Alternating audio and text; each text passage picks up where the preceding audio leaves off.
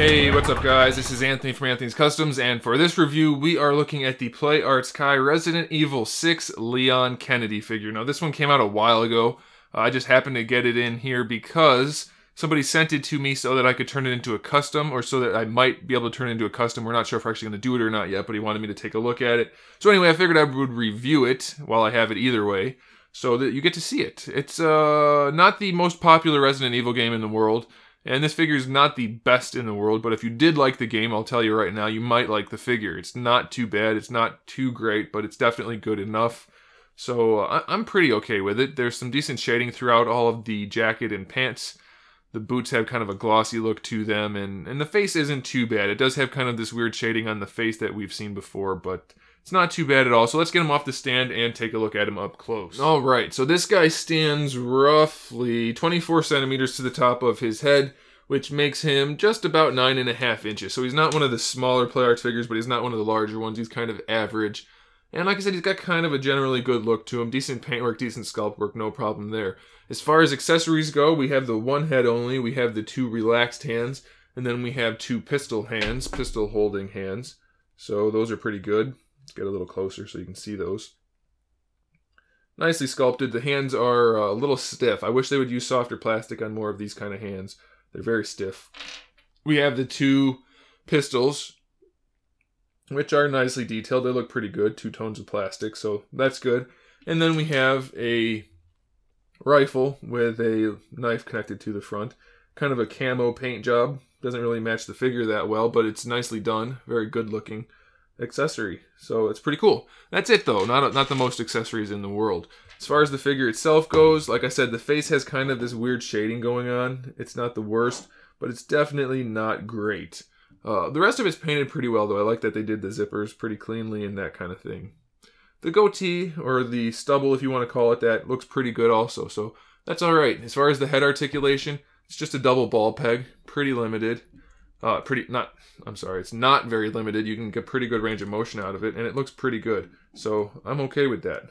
I think it looks, it's definitely good enough, and it looks pretty good. The jacket is a soft material, so it won't be in the way of any of your posing at all, so that's a good thing. Shoulders are on that old school butterfly joint, which I'm okay with. It's not great, it doesn't look the best, but this one's not too bad, and it allows him to bring his arm around the front a little bit better, so you can put him in some kind of tactical stances if you want to. We have our standard ball peg that connects the arm to the butterfly joint, so it moves around on that. And then we have the hinge part also. Doesn't allow him to bring the arm out completely horizontally, but it's not too bad. The wrists, the elbows are the standard Play Arts Kai ratcheted ball hinge, so it'll swivel at the top and bottom and have the hinge. And then the wrists are on that same type of joint. For the diaphragm joint, I believe it's a double ball peg. I didn't take it all the way apart to see since I don't own it, but I'm almost positive it's a double ball peg. Gives him good range of motion. This is a soft plastic also, so you won't really have any trouble posing his torso.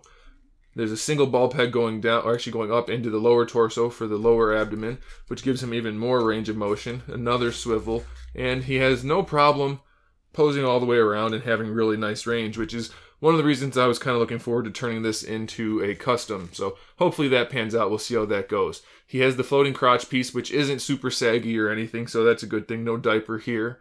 He has the ratcheted hips, so they go all the way out to the side, all the way forward, no problem there. And then we have our thigh swivel built in, but it's really stiff, so I don't know if it wants to just not move or if it just isn't able to move, but it's pretty stiff for the thigh swivel. Double jointed knees. It's not the best looking knee joint out of any Play Arts figure, but it's not the worst. It's acceptable, I suppose. And then for the ankles, we have the same type of joint as we have in the wrists and elbows, but the pants are very stiff, so you have minimal range of motion in the feet. Just enough to get him to stand, basically, and that's it. So that's going to limit the posing somewhat, but generally he's a pretty good looking figure, pretty well executed, and he's really cheap at this point. So if you want to pick him up, I'd say it's definitely worth what he's going for currently. I don't know what his original price tag is, but I think at Big Bad Toy Store you can get him for like 40 bucks. So that's pretty good for a 9.5 inch Play Arts figure. So check it out if you want to. There's a link in the description below, but I do recommend it. Don't expect it to be the best figure in the world, but it's definitely good enough. Thanks for watching, guys. Make sure you subscribe to the channel so you can see my upcoming figure reviews, custom figures, and other good stuff. In the meantime, keep collecting.